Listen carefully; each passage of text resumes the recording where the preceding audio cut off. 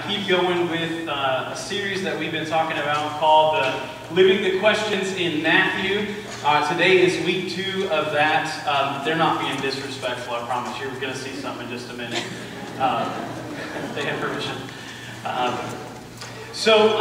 We kind of go to Jesus as if all the time. This is maybe you see Jesus this way. We kind of have this idea that Jesus is sort of like a guidebook, like an encyclopedia, like a field guide. Like, in this situation, do this, or in case of this, do this. And we think about like the Bible and this relationship that we have with God as this there's a cause and effect kind of thing that happens here.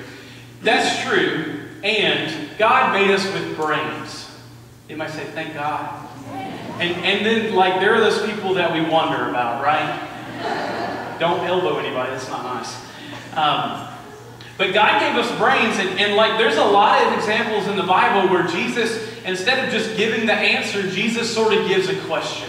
And he invites them to kind of think about it a little bit. Or he'll go, hey, you've heard it this way, but what about this? Have you thought about it like this? And so that's what the whole point of this series is over the summer, is to kind of look at those questions that Jesus asks and kind of dig deep into those and see what God would have for us in that. Today's passage comes from Matthew chapter 5. And we're going to look at that and see what's going on there. We're going to talk a little bit about dads and a little bit about kind of the way we fit in this as well. And there's a really cool skit that you're going to get to see in just a little bit too. This past week I dropped something on Facebook and a couple of y'all participated with me. And here's the graphic as you guys vote on this. So which best describes your dad when it comes to a family road trip? We had about 50 folks respond back. The number one response was this one. The first one, it says, we're good. We don't need to stop and ask for directions. We'll come back to that in just a second. The second most popular response was that next one, the love one, that says, this is a family trip. You tell me where you'd like to go. So you got a really nice, loving dad there. The next most popular response was the angry response at the end, though. Don't make me turn this car around, or don't make me stop this car. And then the other one that received votes was the ha-ha one in the middle that says, quick, everybody shut off your devices and let's sing. Or you had kind of a happy-go-lucky kind of dad there. That fourth one received no votes, believe it or not. So dads don't care about money and they're good. I'm just kidding. That's a joke.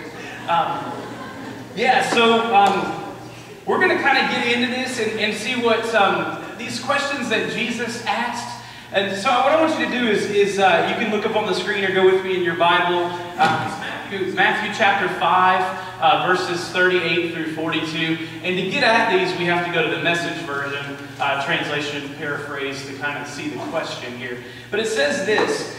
Here's another old saying Jesus says that deserves a second look. And this is the saying.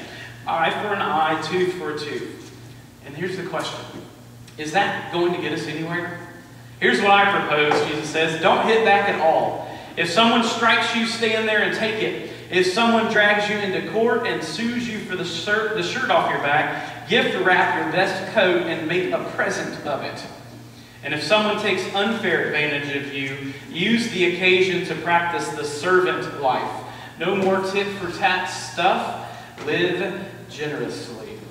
So here's the point of today's message, just very, very simply. Revenge seeks payback, whereas generosity seeks to pay it forward. Revenge seeks payback, generosity seeks to pay it forward. So let's talk about revenge for just a minute. You've probably heard these sayings before. Don't get mad, get even, right? What was that? Get glad, somebody said that? That was good too. Get even. Some of these are kind of food related, so revenge is a dish best served cold.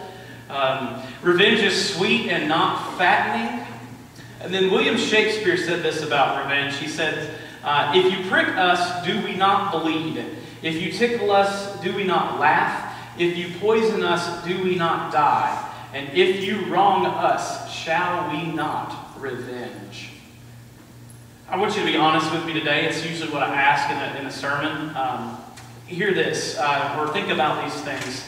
Do you ever feel justified when it comes to seeking revenge? Be honest. Yeah, there are those times, right? There are those moments where we want to get someone back, or we feel like someone deserves something. Maybe some of these situations you find yourself in that you feel justified in revenge. When someone cuts you off in traffic, right? There are a number of responses after that. Some of them are not so great. When someone hurts you or slights you in some way, maybe if someone takes something from you, you feel justified in taking revenge. When someone one-ups you at work, you feel like you got to show off or sort of get the attention of your boss again. And then what about this one? When someone pulls a prank on you. And I got a little bit of a confession for you guys. I don't like pranks. I don't like pranks. It's not that I don't like having fun. I love having fun. But I just don't like pranks. And here's the problem. And you've been there. When someone pranks somebody else, what's like required after that? You gotta prank them back, right? And it has to be better. It has to be one step higher. And then when that happens, I mean, you just gotta go back, and it just keeps getting worse and worse and worse until somebody has hurt somebody really bad, or somebody like took it the wrong way, or they went too far. And we've all had those situations where somebody just doesn't get it, or you were trying to be funny and they really got hurt, and you know those sort of things. It's not that it's not in good fun. It's sometimes, most of the time, those things go too far and they get taken the wrong way. So revenge may feel good like in the moment, but ultimately revenge chains us down. It shackles us and forces us to be bound and do things that we don't want to do. And some of you guys may say this, you know, I don't want revenge, I want justice. And I'm not worried about, like, if I get that person back, but I want them to get what they deserve. Maybe you find yourself in that. And this is exactly that point where Jesus comes in and says, you know what, you've heard it said, eye for an eye, tooth for a tooth, but you know what? Is that really going to get you anywhere? And it's really kind of crazy that Jesus would throw that in there and go, you know what? If you're honest, that doesn't really fix anything, does it? The issue here is that instead of getting someone back, we want somebody to get justice, or we want them to get what they deserve. If they've hurt us, we want law. We want justice in the midst of that. And just like revenge, the problem is that this sort of eye for eye thing just doesn't stop. Gandhi said this, and then Martin Luther King Jr. quoted him too. He said, if eye for an eye really happened, if we did this thing, the world would only end up blind. True, right? If we took eye for eye justice seriously, the whole world would just end up blind. And Confucius said something similar. He said, before you embark on a journey of revenge, dig 2 graves first. One for that person, and then you might as well dig one for you, because you're going to hurt yourself in the midst of it. And ultimately, you're going to get wrapped up in it. So the problem with this kind of revenge and that kind of justice that seeks payback is that there's no end in sight. There's no way to stop it. Ultimately, we become chained down to the person that's wronged us, and our hurt never gets healed, things never get fixed, and we never really experience freedom and joy, the kind of freedom that Jesus wants us to have. Here's the hope, though, is that Jesus breaks the chains of past wrongs and hurts to bring us freedom. These things, while they feel like, you know, I've got to take care of them, I've got to take matters into my own hands, and I've got to be the one to like break it and make it go away and force it to stop and that sort of thing. The truth is that the only time that real freedom happens and the only possibility of freedom occurring and us being set free is through Jesus. The great thing is that it's not completely fatalist, right? It's not that there is no hope. It's that the only hope is Jesus Christ. And that kind of hope is freely offered to us, and that's an amazing thing as we think about it, as Jesus would invite us into that relationship with Him. So how exactly are those chains broken? What is it that stops the cycle or prevents it or brings healing in the midst of it? The answer is very clear from the Scripture. It talks about generosity being the thing that conquers revenge. And just right quick, I want you to see these things as a comparison between revenge and generosity. Revenge looks at the past. Generosity looks to the future. Revenge desires pain. Generosity seeks blessing.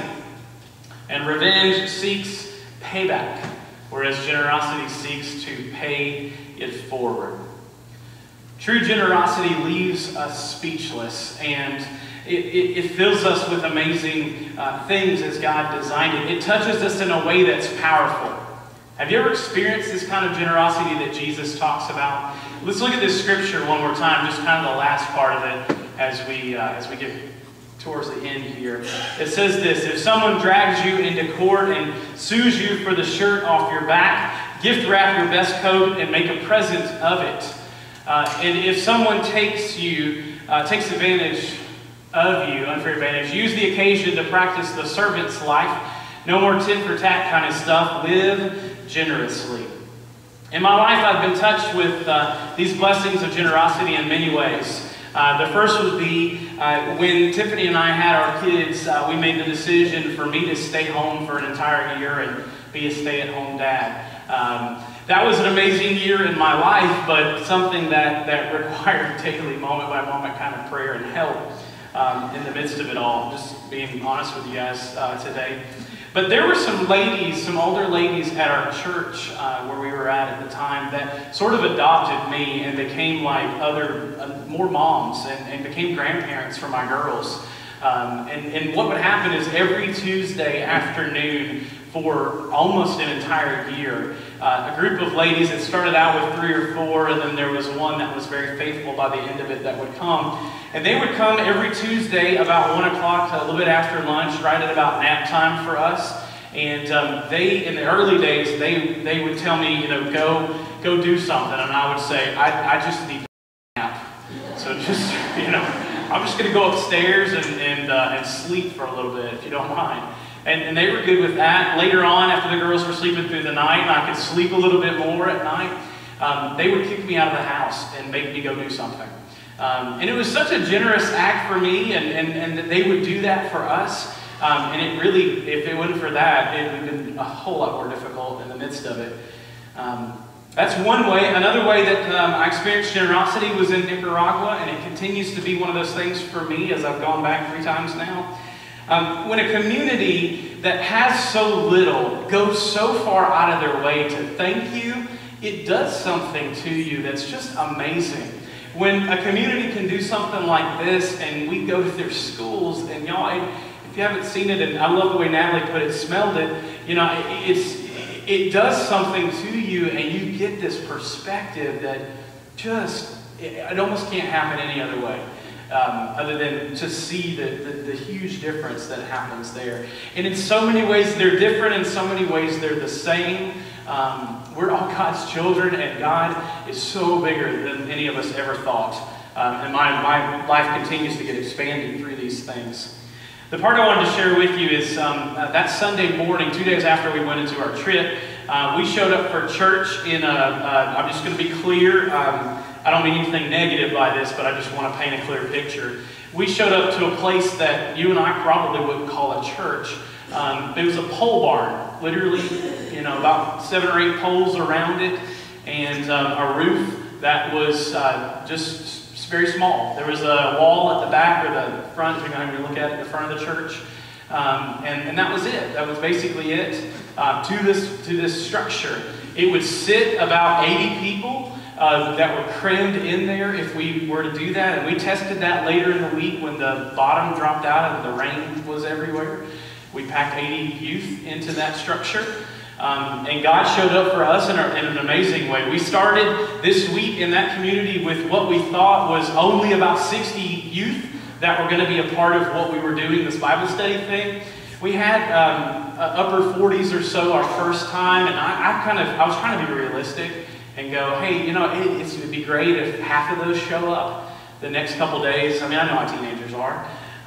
It'd be great if we had 20 or 30, like that would be awesome. By the end of it, on Thursday, we had 86 teenagers that showed up. And And we blew the doors off of what even the mission organization thought was even in the community. Like, we sort of went, hey, there really are way more kids than you thought, you know. Tell the next team. They're going to show up. Which was so amazing. But that Sunday morning, we packed outside of this structure, not inside, outside of this structure. Close to 300 people showed up.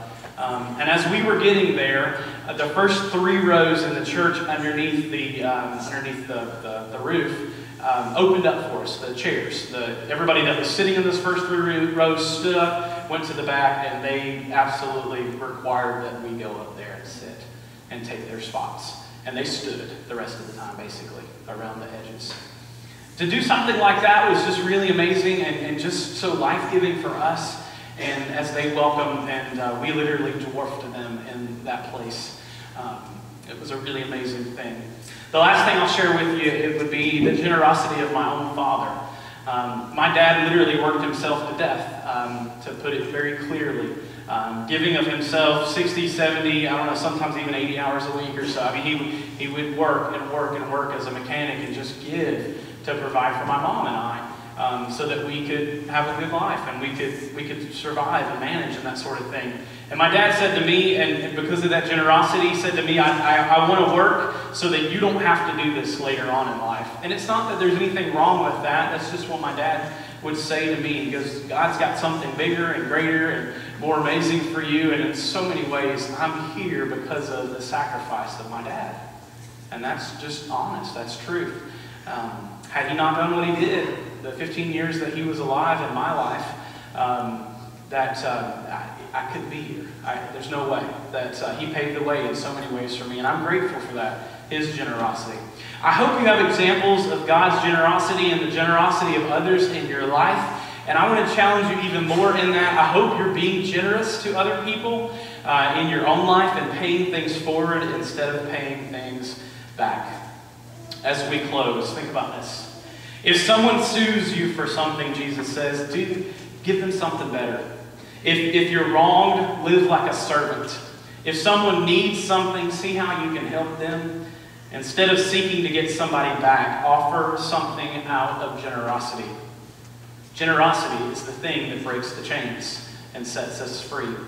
Jesus himself died out of generosity for us. Yeah, he died out of an extreme love for us to break the curse of sin and to break that cycle. But in so many ways, Jesus brought us freedom, not just breaking chains, but freedom to live the life that God would want us to live. A life of freedom, a life of joy, and real joy in the midst of it all. So I want to ask you this as we pray.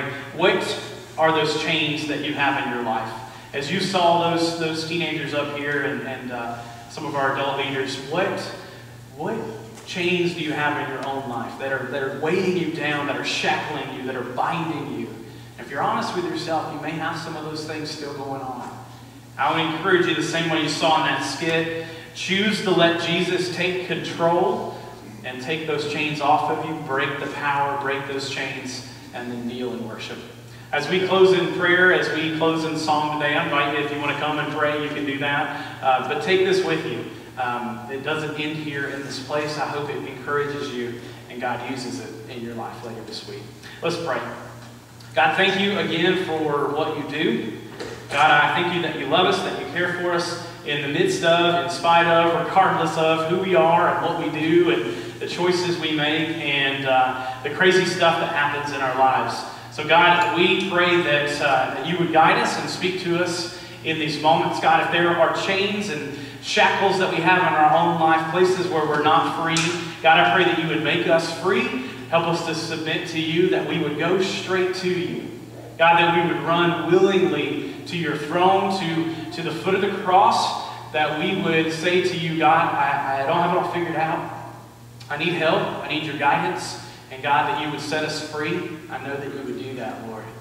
You're just asking for willing hearts and submission to come before you. So God, be with us as we close in this place today. Continue to minister to us and let this message keep going in our hearts as we leave from here today. God, we give it all to you. In Jesus' name we pray. Amen.